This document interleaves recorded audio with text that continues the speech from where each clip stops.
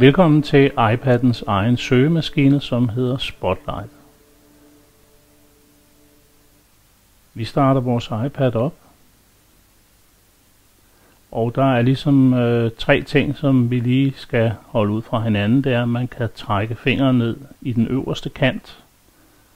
Og så kommer man til kontrolcentret eller informationscentret. Hvis man trækker i den nederste kant, så kommer kontrolcentret op. Men hvis man trækker i midten mellem appsene, så kommer Spotlight op. Lad os prøve at se det i virkeligheden. Vi starter med at trække op i toppen, og vi får vores meddelelsescenter ned. Vi trækker ned i bunden, og vi får vores kontrolcenter. Men nu trækker vi det, som vi skal vise, i midten, og vi kommer så frem til en søgning, eller et sted, hvor man kan søge og skrive noget, og vi går ind og skriver. Og vi skriver jul, og man kan se, at der kommer allerede nogle resultater op.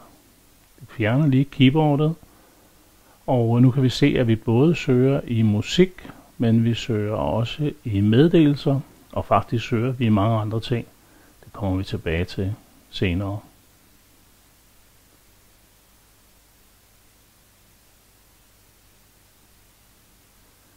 Vi kører lige op, og der kan vi så se, at begivenheder og e-mails er også med i søgningen.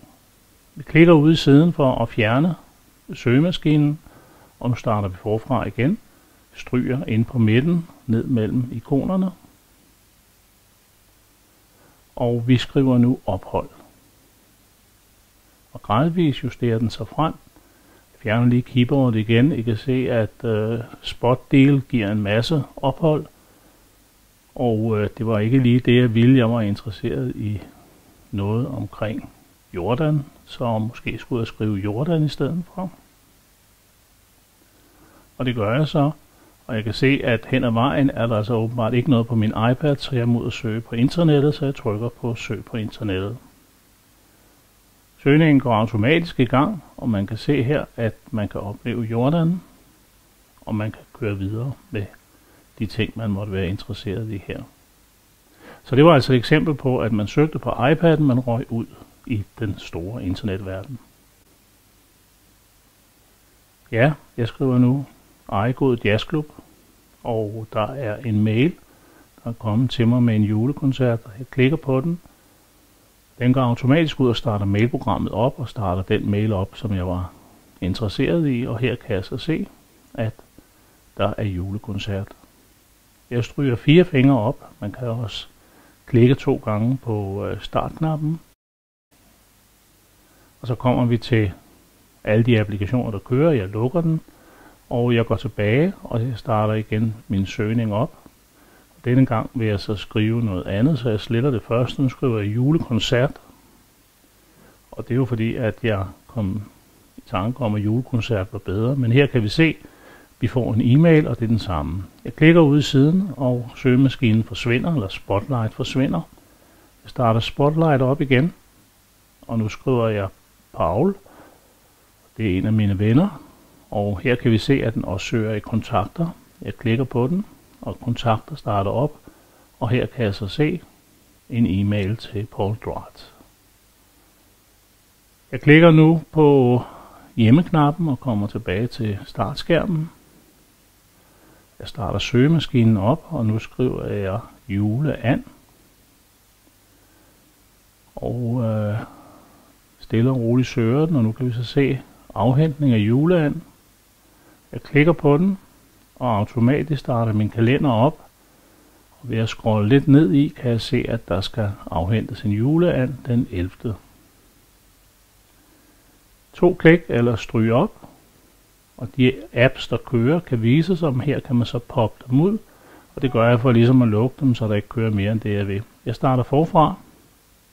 Og nu kigger jeg lidt, swiper lidt frem og tilbage, og så ser jeg, at der er en app. Og nu vil jeg så vise, hvordan man kan finde den. Jeg skriver postkort, og vi kan se gradvist. Der var den. Nu har den fundet appen, og man kan så bare trykke på den. Den starter den op. Jeg prøver at gøre det samme med Pages, altså tekstbehandlingsprogrammet. Og her kan vi også se, at vi får den hurtigt frem. Jeg prøver lige en sidste, og jeg skriver explain. som er et af de programmer, jeg bruger, Explain Everything. Det kommer frem, og hvis man trykker på det, så starter det op. Så det er altså en måde, hvor man direkte kan starte applikationen op, i stedet for at finde ud af, hvor de er.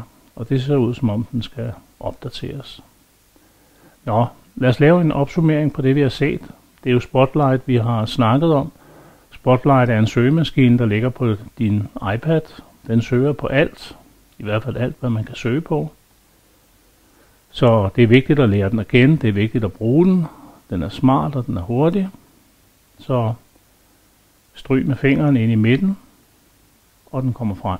Den søger i musik, kalender, kontakter, mail, programmer, apps. Den søger ikke nede i programmerne, den søger på efter programmernes navn og meget mere. Man skal søge, og man skal finde, og man klikker på det fundne, for eksempel mail, og så starter det pågældende op. Det kan være en e-mail, det kan være mange andre ting, men det er hurtigt.